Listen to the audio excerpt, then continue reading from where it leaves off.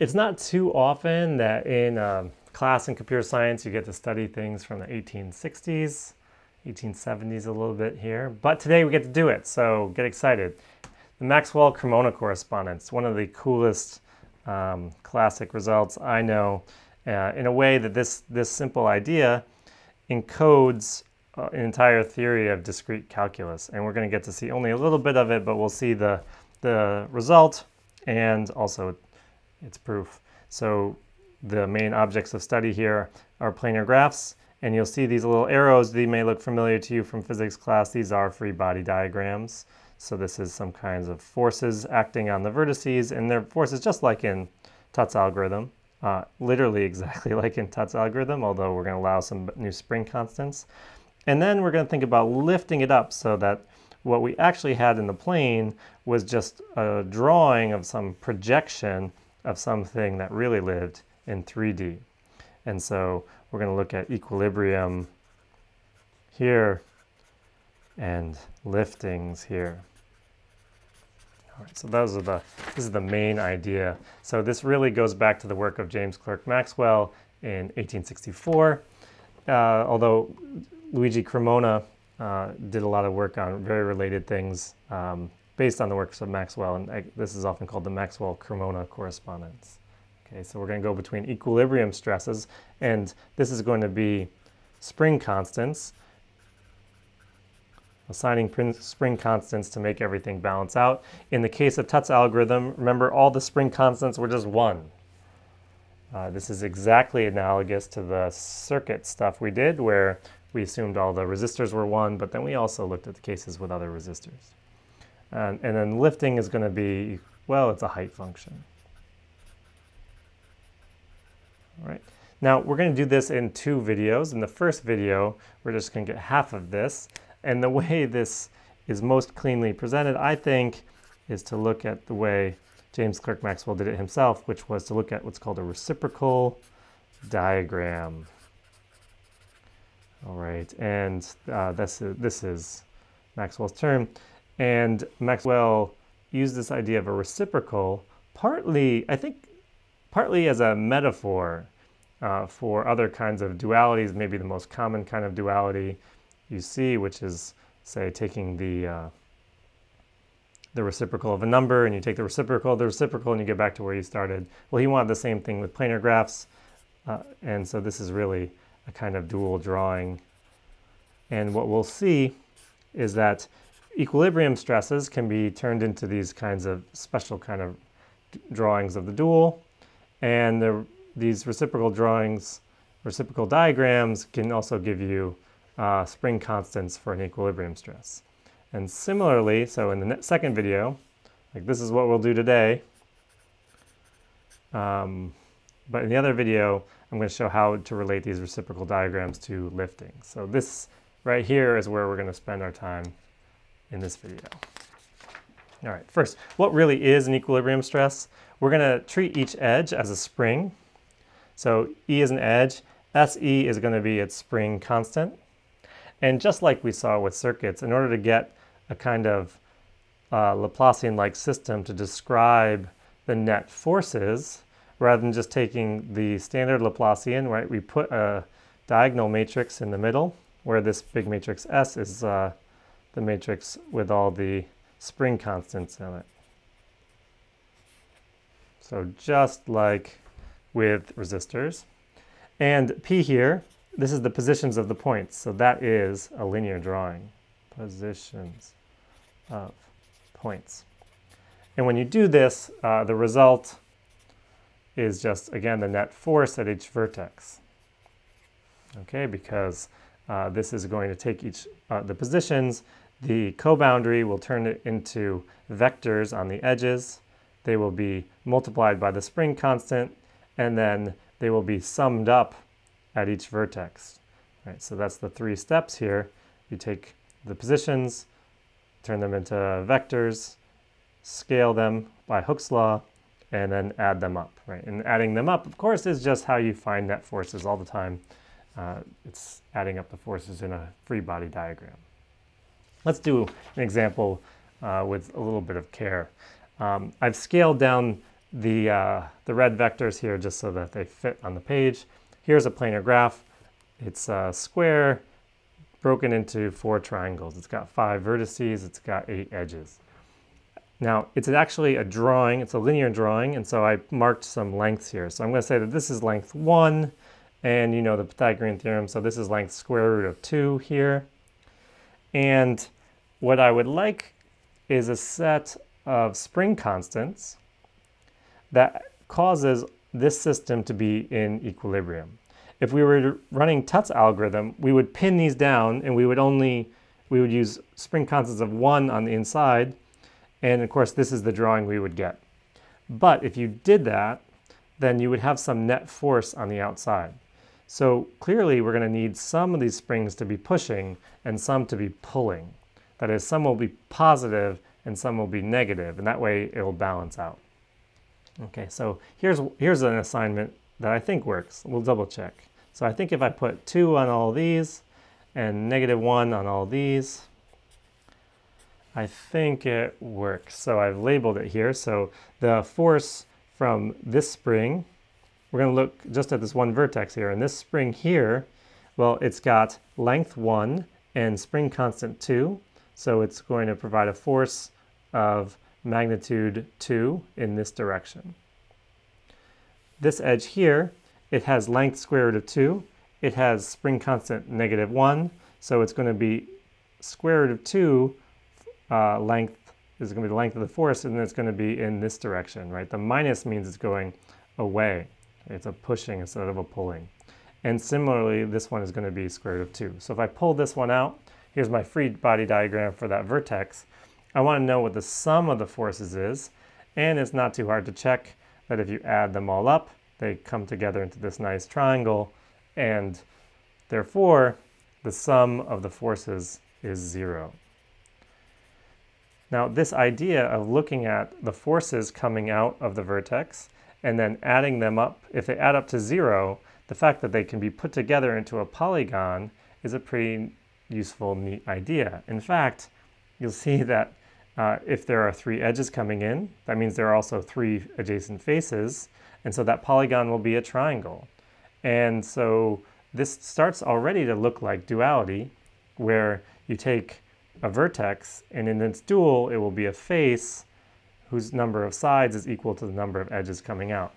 And in fact, this is exactly what we'll get when we look at the reciprocal diagram, up to perhaps a rotation by 90 degrees. So here is the reciprocal diagram. If G is planar and 3 connected, and H is the dual of G, right? We'll give the dual a new name just so we don't have to leave around too many stars. And so I have a linear drawing of P. So you think of this perhaps as a matrix, an n by 2 matrix, right? For each of the n points, I have 2 coordinates. It's x and y coordinates. That's my linear drawing of G. And F is going to be a linear drawing of H. And so it has, well, I guess however many faces G had. That's how many rows there are in this matrix, and then it's got 2 columns, you know, for x and y. All right, and so we're going to say that if I have these 2 linear drawings, that these are going to be reciprocal if I look at any edge. And now, actually, let me point out this handy notation. For an edge UV in the graph, it also has a dual edge xy.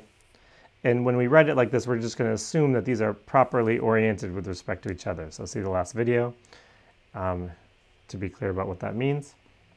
So I have any edge like this, then it should be that they actually are orthogonal. So they actually meet at a right angle. Well, they don't even have to meet, but actually as vectors, they have to make a right angle.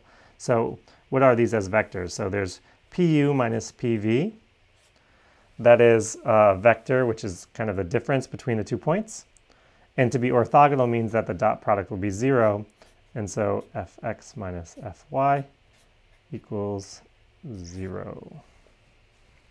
So this will be the condition for being a reciprocal diagram. Really, it's a relationship between a drawing of the graph and a drawing of its dual.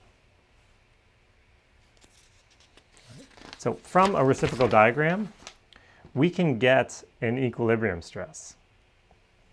Here's the idea.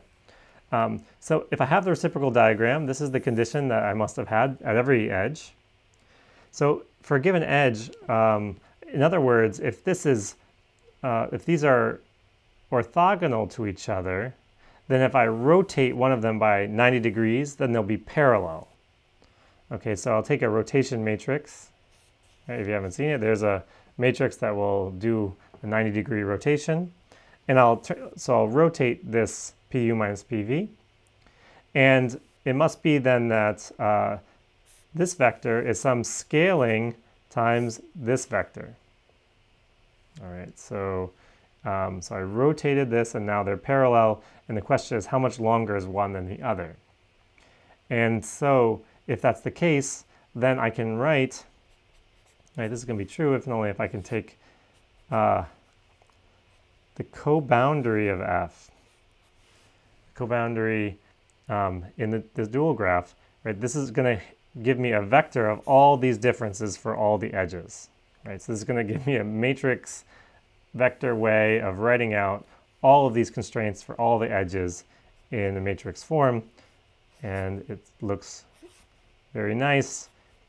It is just like this. Okay, so the co-boundary of the graph times P is going to give us all of these differences, and then they get scaled up each by the spring constant. So S again is this diagonal matrix of spring constants, and I still have my rotation lying around in there.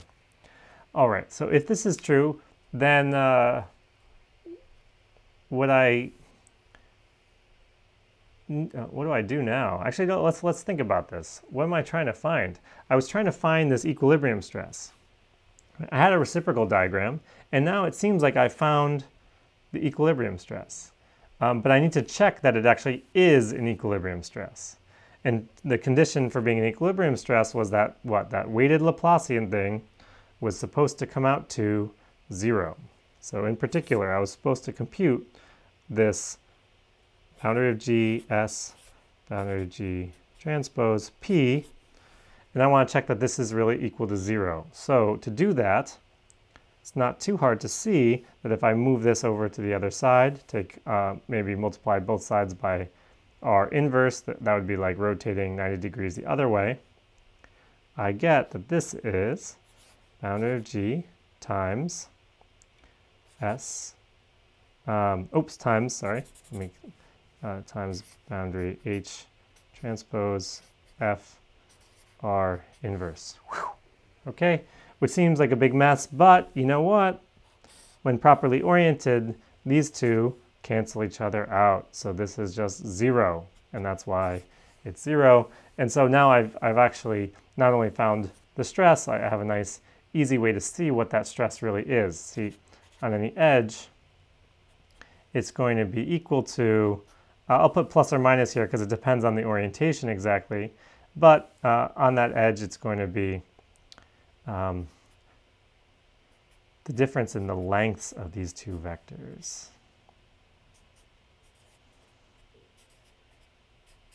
Okay, so there was a rotation there, but the rotation doesn't affect the length. So how much did each edge get stretched when I went from the primal to the dual? And did the orientation get flipped, right? Did it go from a left-right turn or a right-left turn? All right, so that's going to give me the stresses in an equilibrium stress. And we just checked right here. This was the only condition you needed to be an equilibrium stress, and we got it.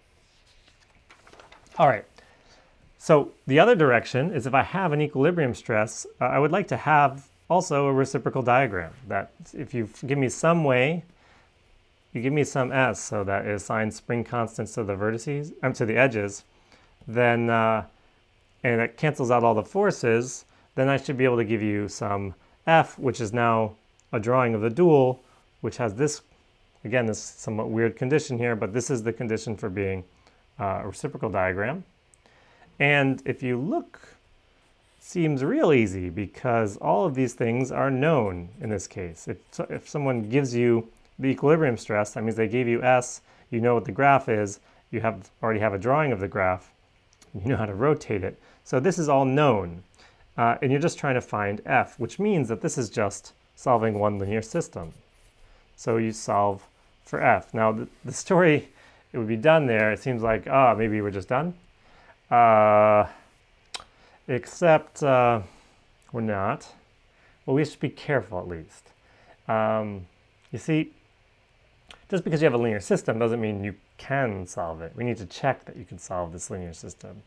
And at first, I don't think it's at all obvious that there's necessarily a solution here. So one thing you can try is say, well, there's going to be a solution to this linear system if this right-hand side is in the image of this matrix as a linear transformation. But we know something about this image. You know, the image of this is actually equal to, right, when properly oriented, that's exactly equal to the kernel of the boundary of G. So, checking that this system has a solution is the same as checking that this right-hand side is in the kernel of this map. And so to check if it's in the kernel, well, we could just do the multiplication and see if it gets 0. Right? That is, we could just multiply this times the whole right-hand side, which is S R. And now we're golden, right? Piece of cake. Because it was part of our hypothesis, right, that this whole thing was going to be equal to 0. So the whole thing is equal to 0. Right, 0 times R is 0. There you go. So given the equilibrium stress, it also gives me a reciprocal diagram, and I can find it. I just need to solve one system of linear equations. All right, to recap here, we've got just the first half of the Maxwell-Cremona correspondence. We looked at equilibrium stresses. That is, this is assignments of spring constants to the edges. In all of this, we are assuming that drawing is given, but we assign spring constants to the edges so that all the forces equal out.